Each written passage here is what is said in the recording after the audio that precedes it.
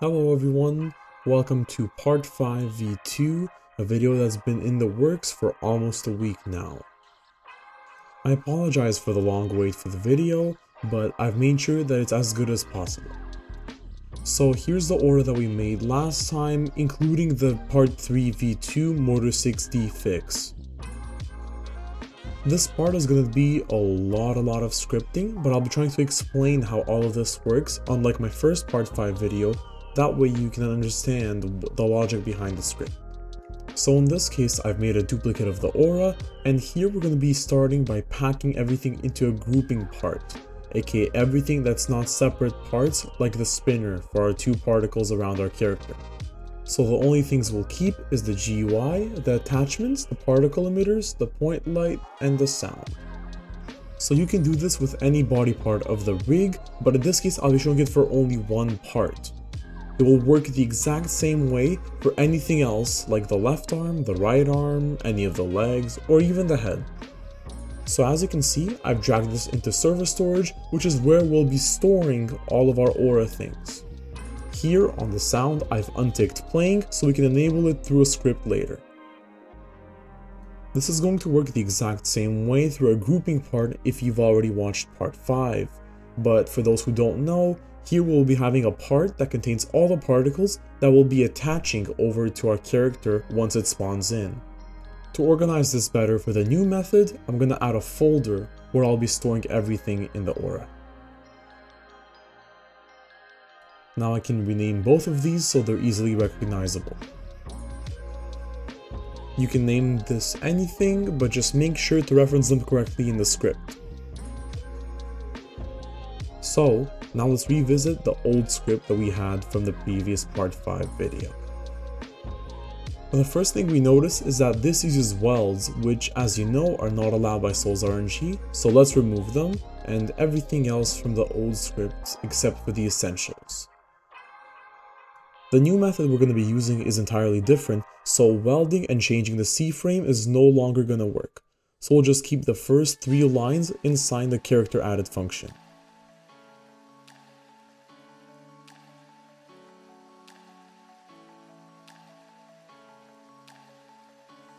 Here I'll just update the referencing, since now we have a folder to group all of this.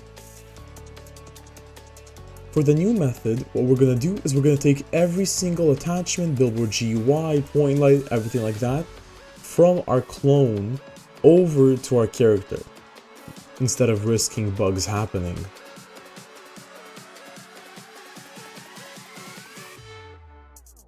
So if you follow along closely what I'm doing here, I'm creating a loop that will take every single child under the grouping part, which is everything under it, and it's going to go ahead and change the parent over to the humanoid root part. Here I cut because I realized I made a mistake and I corrected it here. So now if we run this, you'll notice that everything that used to be on the humanoid root part of the rig is now on our character. So this can work for any body part on the character.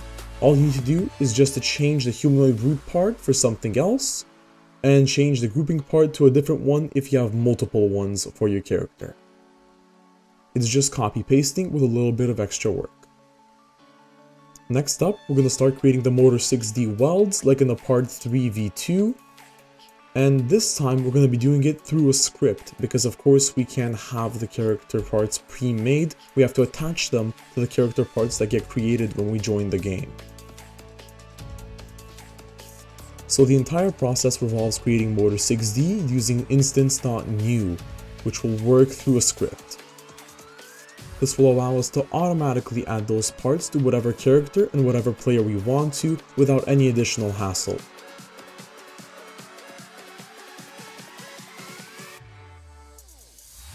So here I'm starting to reference the bottom part that I copied over to the aura folder in server storage. As you can see, we now have the variable named bottom to represent it. Instead of making a second variable, I just decided to clone it right here. Now the next part of all of this will involve us using instance.new to make the Motor 6D that connects bottom to our character / humanoid root part.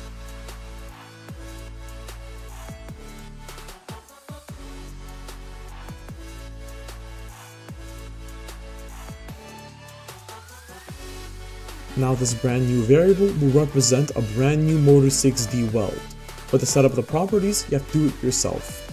So first of all, I'll set the parent to humanoid brute part. Now here, part 0 and part 1 represent the two parts that are connected. Part 0 will be the main part, the one that will control part 1, and part 1 is the part that will be controlled or could be individually controlled.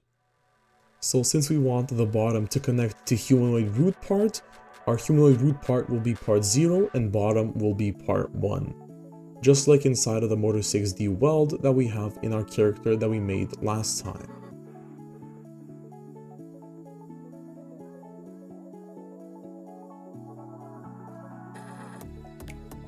Here it is right here. So here I've made a cut because I had to do a few adjustments. First of all, I forgot to mention you have to parent the part over to your character and changing the position, offset, and the orientation according to what it's supposed to be. I'll explain this later in the video.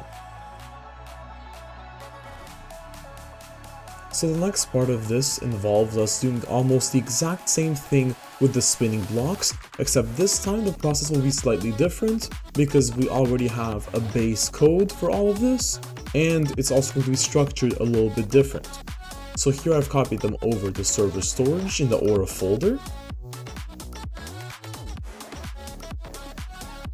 The way to figure out the correct position and orientation for your part is by checking their settings over in the actual workspace. So as you can see here, it says exactly what we need to change it to. Orientation 0180, and then the position, that won't matter except for the position inside of the Motor 6D because we're working on an offset based system and not a global position system. Basically what that means is that the position depends on where the humanoid root part is and not where the part is by itself in the world. So right here in this Motor 6D constraint, we are going to see there is the offset position right here. In this case, it's -5, 0, 0. Next up, we'll actually add this to our Aura packing script. So if we come back to it right here, we can already start by just duplicating what we have here with the bottom part and just change out the variables to what we need for the spin 1 part. So here, I'll just go through the process of renaming everything to a different name, that way we don't interfere with the previously done Motor 6D for the bottom part.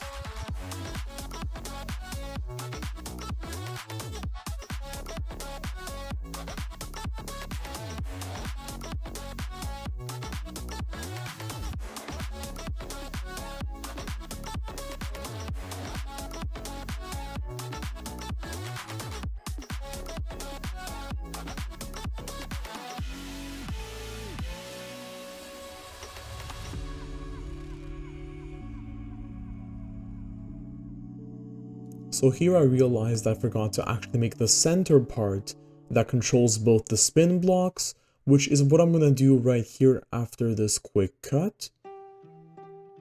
This entire recording had a lot of cuts simply because of the fact that I was testing things as I go because I wanted to make sure that it's the best that it could be. And also that it has no mistakes. So here I've picked out the actual orientation from the actual part. Now I don't need to play around and figure out what the right one is. And because we already knew the offset of the position through the Motor 6D constraint, we can already set this up with a vector3.new and using the position of the part 0 that it's attached to. In this case, that's the humanoid root part. Here I made a mistake that I'm going to correct very shortly, and that's that I made the parent and the part 0 bottom, when it's actually supposed to be the center part, which I have not set up yet as I said a little bit ago. So here I've cut quickly, I've added the center part over to the Aura folder, and now I'll set up the center part by just copying the exact same code and switching out the variable names just like before.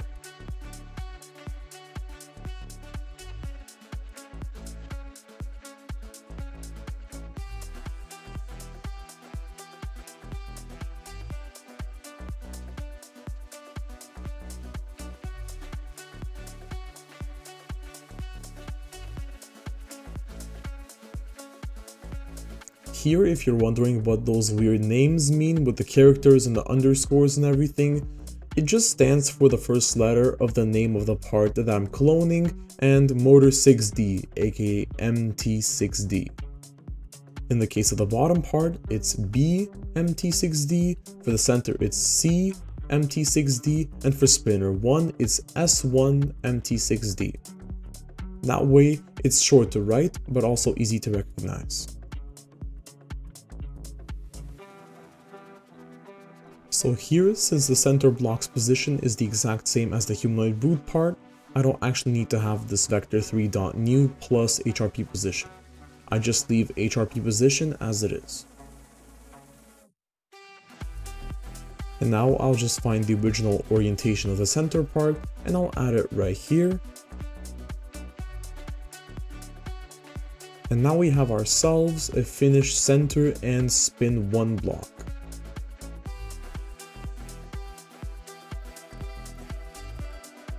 So now it's time to actually test this and see if this works.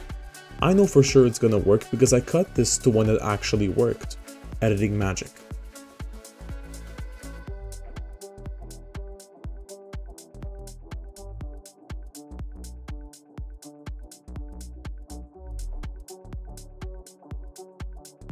The next step is simple. We just copy the exact same code for spin 2 and change a few little things to make it work for that part specifically.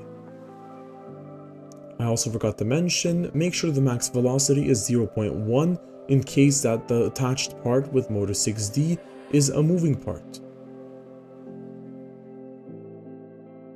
So right now, adding the max velocity for every single part is not really going to do anything, but trust me, you should do it now to prevent bugs later on.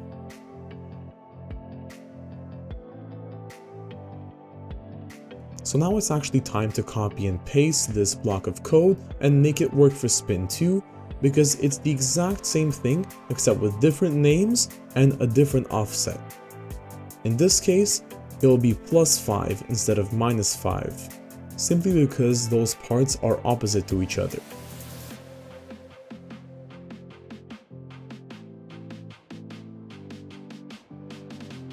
And now if we go ahead and test it right here, we're gonna see that it works just as well as it should.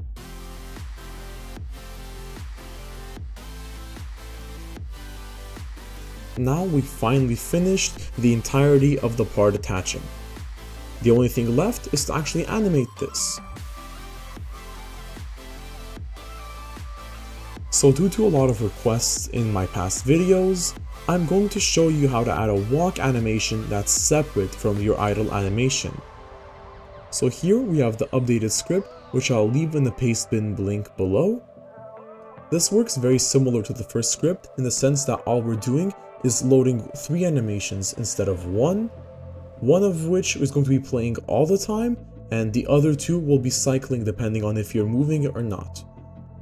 The one that's going to be always playing is the one at the bottom, which is a spinning animation for the 2 blocks. And the 2 top ones are going to be the idle and walking. So here, I'm just going to enable this, and I'm going to add it over to the starter character scripts.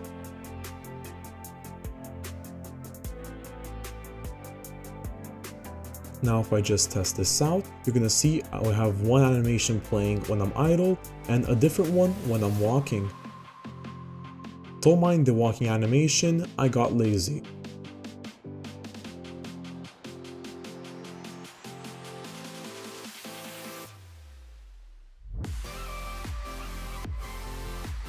Now I can officially declare the entirety of the particles of the aura working. One thing that I did forget is to enable the sound, because I checked it off at the beginning of the video if you don't remember. To enable it whenever it's added to the player, all we'll do is go into the for IV in pairs loop that I added over here and add a conditional statement that checks if the part is a sound and enables the playing property.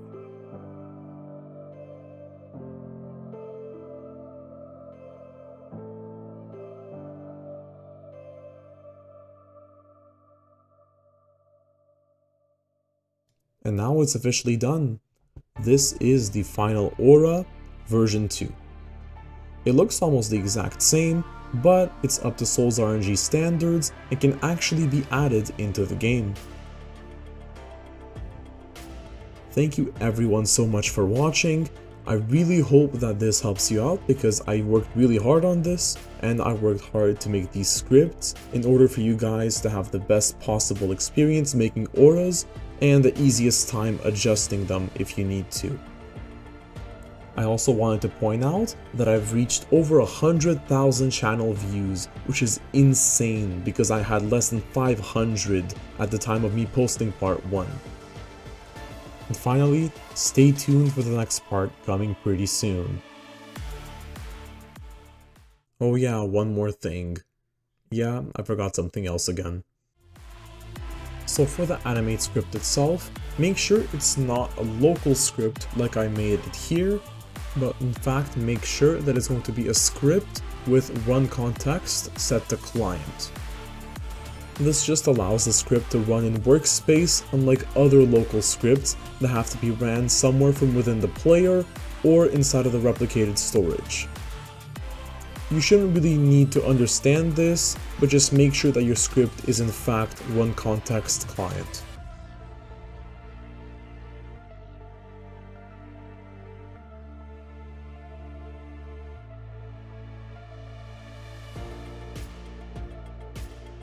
So yeah, that's basically it, and once again, stay tuned for the next part, since it's going to be a pretty useful one. Hint, it's about creating aura rolling animations. Bye!